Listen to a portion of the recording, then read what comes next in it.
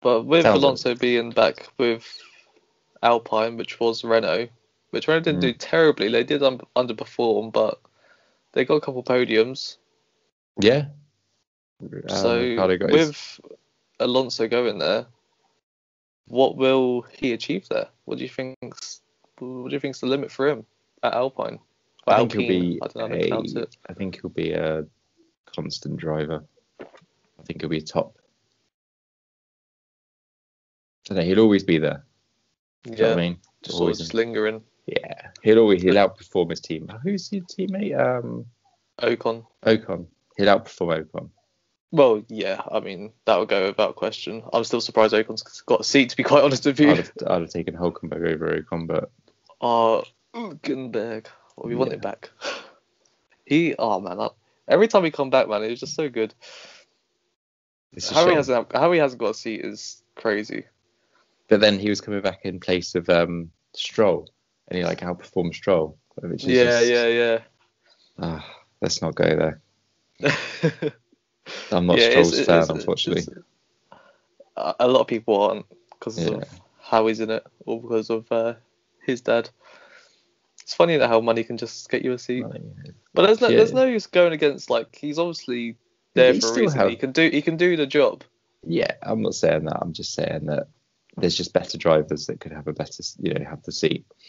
Oh, absolutely. But money replaces it. That's all. I'm not taking away his credentials or But going back to Alonso, I personally think he'll definitely get on the podium a couple times. And as you said, he'll be a constant driver. He'll be in that top 10. He'll be getting points, which is exactly what Renault want. They want them points. So it'll be a consistent driver for them. As long as they've made a car that is fit for purpose. Because obviously they had a lot of issues last year. So if they've made a car fit for purpose with him in the seat, it could do a job. It could do quite well. I think it'd be good. It's going to be again another good battle of their midfield teams, and I'm hoping Haas can get themselves up in there as well. Yeah, because they've been heavily underperforming.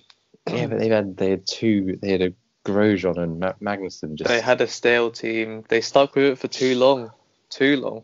Yeah. So the fresh faces coming in with a bit more money behind them, they should do better this season, I believe. So how do you think some of the drivers will perform in their new teams, like with Vettel being at Aston Martin, Perez being at Red Bull?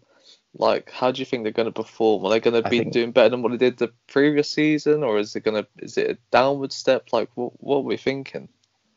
The eyes are all going to be on Perez, Ricciardo, and Vettel, because they're all big names in sort of biggish teams. Eyes are definitely going to be on Perez. Pressure's going to be on him, but I don't think he'll do as well as he did at Racing Point. You don't think so? No, because I think he'll do well, but I don't think he'll achieve what he should achieve. If that makes sense. Where at Racing Point he was always overachieving because he was a good driver. Yeah. Where Red Bull, he's never really been a driver that's always been up there, if you know what I mean. Yeah. So I think he'll be always in the top 4, but I think there'll be a different one. Vettel, who knows? I feel like Vettel's going to be better than last season. Yeah, how could he not be?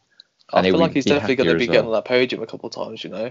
He'll always be ahead of Ferrari, I can guarantee that. Oh, 100%. Yeah.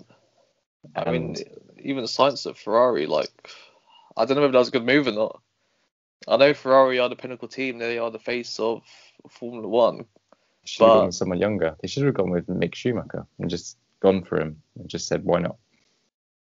Yeah, but at the same time, they need something, Ferrari. Yeah, but Ricciardo will be the one to watch. You reckon? Mm-hmm. Yeah, I mean, I'm going to have my eyes firmly on him. Oh, is he a cousin? Well, imagine being Australian. That'd be cool. No? Oh, that would be cool. Yeah, no, it'd be cool. Just he's not a cousin. He's not a cousin, no. No, unfortunately not.